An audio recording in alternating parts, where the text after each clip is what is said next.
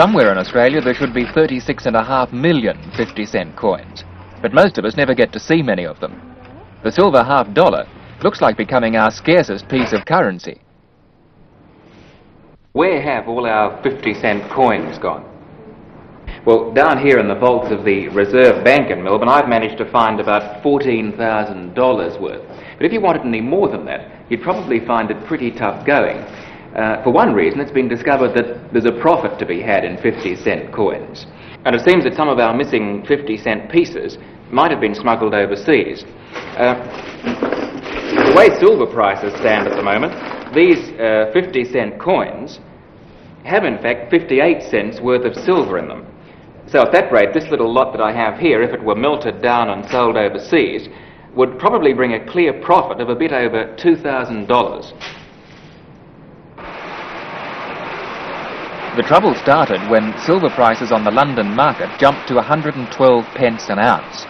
Of course, the Australian 50-cent piece, our only coin with real silver in it, increased in value at the same time.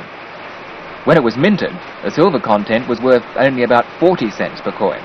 Now it's jumped to almost 58 cents.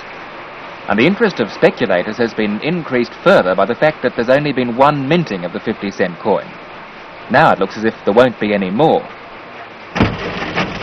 It seems that the silversmiths of Hong Kong might be showing more interest in our 50-cent coins than people who use them for shopping. Most business houses avoid them, and some shoppers actually give them back if they get them in change. I don't like them.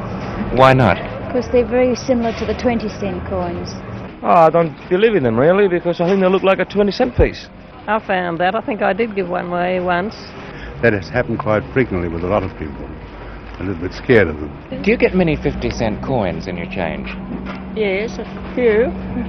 And I usually save them, put them in the phone box, pay the phone bill. Do you spend it or do you save it? Save it. Why do you save it? I don't know. I don't really know why. It's because it's something different.